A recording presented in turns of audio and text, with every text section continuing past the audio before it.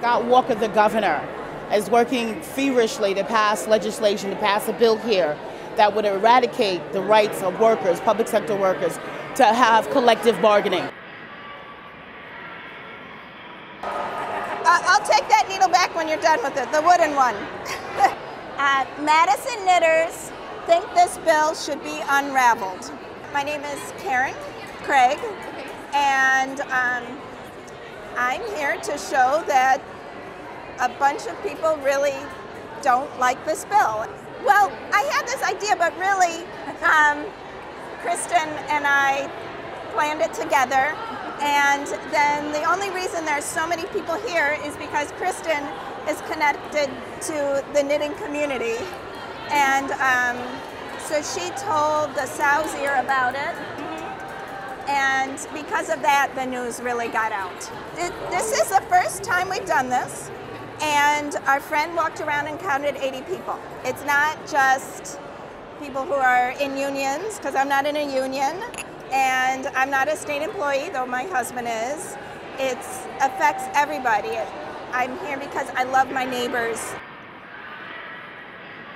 There are some other really heinous things in the bill that would also affect lower income and middle class families, but one of the most atrocious acts is to eradicate collective bargaining for public sector workers, uniform workers. He made an attempt to separate the police and the fire department and say, okay, I'm going to give you guys a separate deal, but everybody else I'm going to crush. And I'm really thankful for the fact that Wisconsin was like, no way in heck are we going to let you get away with taking the last bit of hope that we have to secure our working environments, our health care, and our pensions. I don't think the people who built this building, the Italian immigrants, really knew that someday it would really turn into the people's house. Not just in name, but in actuality. They're living here, they're camping here. My daughter's camping here tonight. So we're down here to support her and everybody else who's been doing this courageous fight. I'm helping out by giving food to the people who are staying here all night. A lot of people have been here for days and days on end. They haven't left this building. They haven't gone home to go get food. So I'm here taking food that's been donated by businesses, by fellow protesters, by people who are here that just care a lot. We're spreading this around, giving it to all those people who are kind of hungry right now. You want some food? Yeah, just wash your hands first. We're spreading the love, not the germs. 15 seconds. We're trying to keep this place sanitary and trying to keep our cause strong by giving people food. Well, I first came to support my mom and dad because they are both teachers in the school system, and I'm a student at UW-Sheboygan. And then I realized that how many people it was affecting, and man, I started off coming for my family, but now I've come for my family. Yeah, I think it started the other day when we were forced down in the rotunda, and it was just a big pile of blankets and stuff. She was walking past, and then she was like, oh my God, it's a cutout model. It's not even there. Yes. It got pretty big. I mean, last night there weren't really walkways around here, and you know, we were worried that they were going to kick some people out, but we wouldn't let them go. I've heard that they might be kicking people out tomorrow, and that doesn't worry me. If I brought all my kids, and so I think that if they wanted us to leave, we probably would just leave. I would like to be escorted out knitting. I think that'd be a beautiful sight.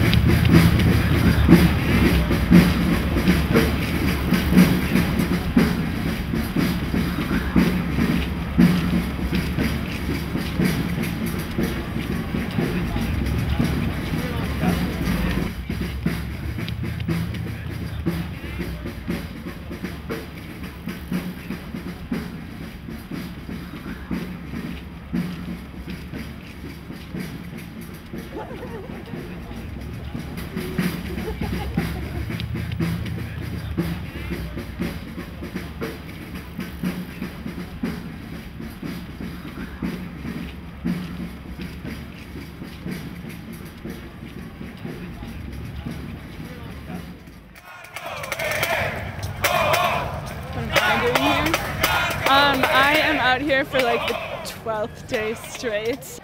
People are out here protesting the fact that there are other ways to repair the budget without taking away workers' civil rights.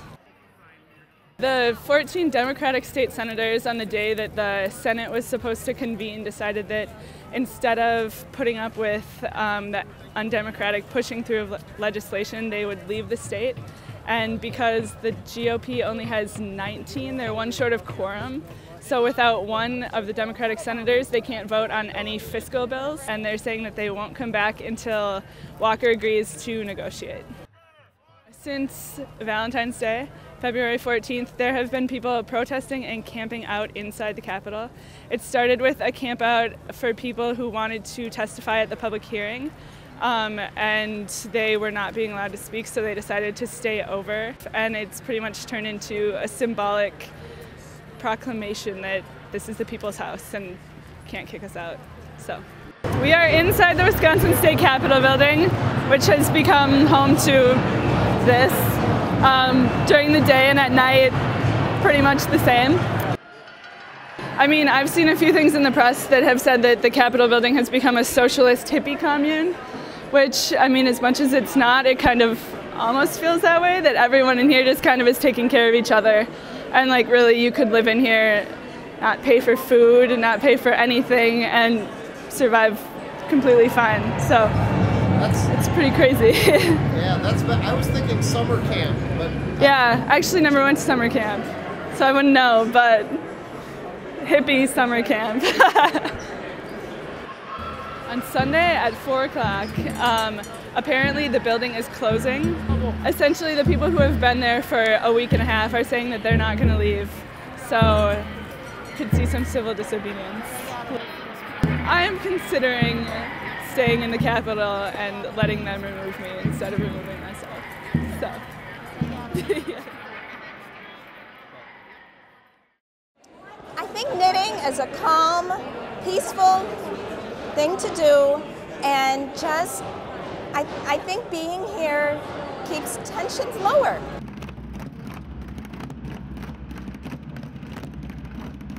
We're anticipating that the building is going to be closed this afternoon. Our job, the people that I'm working with, is to try to keep it as calm and peaceful as possible. We're encouraging people to be prepared.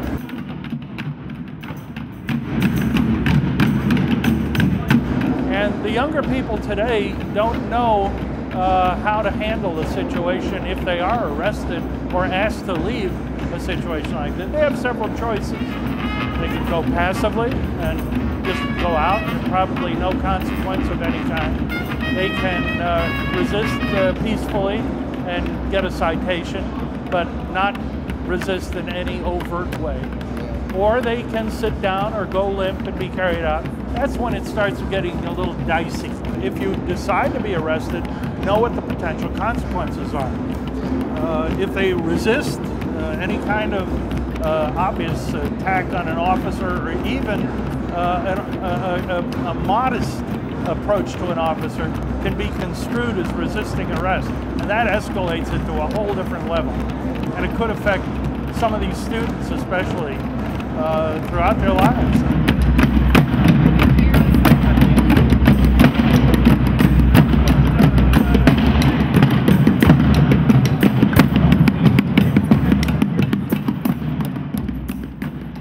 Some people have said that people who are planning on leaving might go downstairs at 3:30, and then we might leave together. And then I'm not going to put up much of a fuss, but so when somebody asks me to leave specifically, I'll do that. Most people who have been here are not sleeping here. So just because nobody's sleeping here tonight, or possibly or probably nobody's sleeping here tonight, doesn't mean that we've left the Capitol. We'll be back tomorrow. Okay. Yeah, so you don't feel like you have to be arrested to make that point? No. It would be, in fact, against the spirit of knitting. Yeah, and also You can go to 1 or 2 floors. If you go to the first floor, it's a European building, so there's a ground floor and a first floor. You go to that floor that's the floor that you're on if you want to get arrested. If you go to the ground floor, which is the floor you walk in on. That floor, you'll be leaving peaceably at around 4 o'clock when they clear the building. So you have a choice of which one you want to go to, but we just need to get you off of this floor so they can block this one off. Okay? Thank you. And take your stuff. They want to block off this floor, so we're going to move to the ground floor, I think. All right. I guess we're going to move. All right. But we'll be back tomorrow.